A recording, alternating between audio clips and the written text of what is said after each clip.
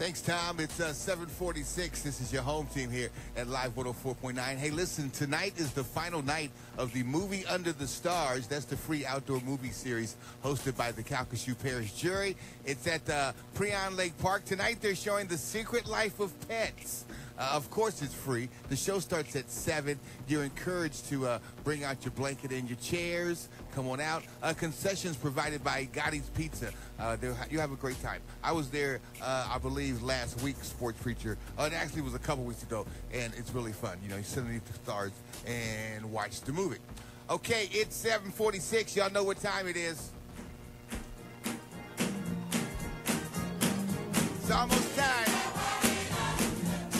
If you let him, yeah, he'll work it out, Tony. Even for you, Tony, he'll work it out, sir.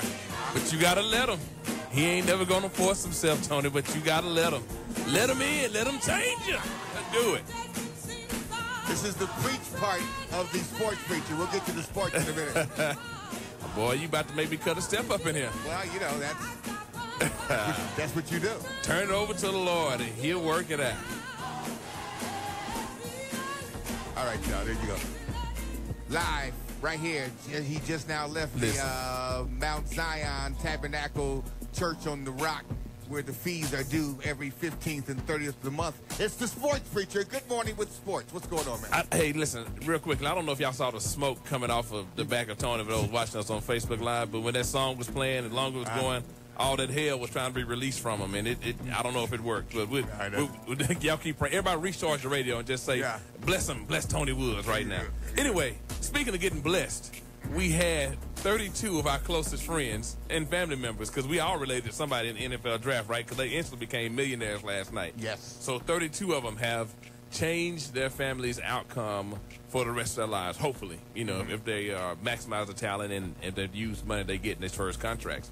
The biggest shock of the night had to go to the Bears trading up to get Mitchell Trubisky in front of Deshaun Watson. Deshaun Watson, who wound up in Houston, as you talked about earlier. I think it's probably going to have the quickest, biggest impact on this draft. The Saints had 2 picks. First, they took Marshawn Lattimore, good corner out of Ohio State. The only issue with Marshawn is that he's missed 21 games because of hamstring injuries. And so the knock is, can he stay healthy on the next level when it's more physical and they play more games? So that was the Saints' first pick. And then the Saints ended the night taking an offensive tackle, Ryan Ramczyk, from Wisconsin. And so it's very interesting to see what the Saints are doing. Many thought that the Saints would focus primarily on defense with their first 2-round picks. But, hey, maybe they're thinking that Ryan was just too good to pass up on. So some more local flavor in the area. I know we got some Cowboy fans in the area. So defensive end Taco Charlton from the University of Michigan made his way to the Dallas Cowboys. See what we have time for real quickly. I tell you what, you can go and check out the blog. It's already up. It's hot. It's fresh. Under every draft pick is a highlight video, so you can educate yourself and you can show off to your friends about how much you know about who was drafted. So check out our blog on KZWAFM.com. It's already posted. It's probably the top story that's posted right now because we just posted it a few minutes ago. And you can educate yourself about who was it your team drafted. So we're very excited. Leonard Fournette, I was hoping that before they signed Peterson, Tony, I was hoping Fournette would kind of make his way to the Saints. I thought it would just be a great story. Fournette is a monster. He is all that he's hyped up to be. And he gave a lot of credit to his father last night. And I thought that was great because it fights against the image of, you know, the black father not being around. And a lot of the draft picks talked about how their fathers were very integral in their lives. And so Leonard Fournette was crediting his father for all the success that he had. So big ups to him going to Jacksonville at number 4. Yeah, and yesterday will probably be the last time we hear from him because going to Jacksonville is like going to Siberia. Well, I tell you though, Jacksonville they've had some really good drafts these past 2 or 3 years. They may be trying to turn it around if they can get stability at the quarterback position. Yeah, well, every year I hear it's Jacksonville, and it's another 4-12, 3-13 season.